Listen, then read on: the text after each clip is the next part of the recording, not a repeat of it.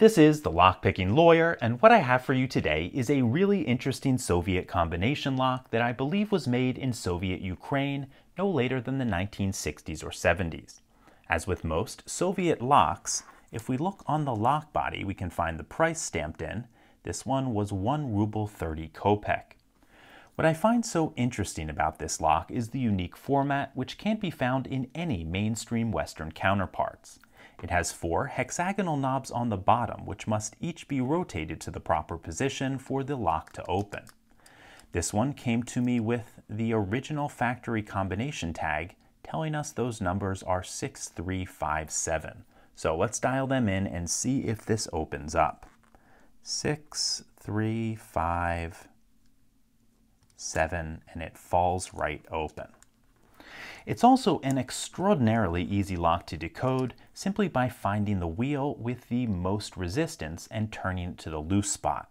However, it's a little bit difficult to decode this on camera because you have no way of knowing whether I'm just dialing in the combination. So what I'm going to do is cover this up with a cloth, scramble those wheels a little bit more, and then we're going to start decoding. Okay, number 1 is loose, so is 2. 3 is binding pretty tightly, and I think I found the correct spot. And 4 is loose, back to the beginning. 1 is giving me some resistance. I may have found the correct number. 2 has some resistance, and I think I found the number 2. 3 feels correct.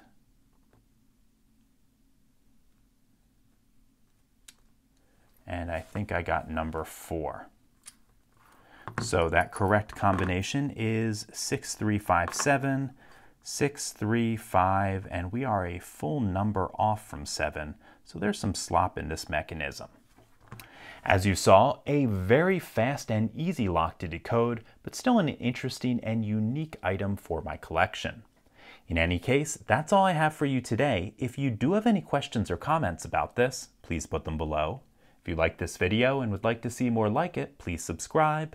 And as always, have a nice day. Thank you.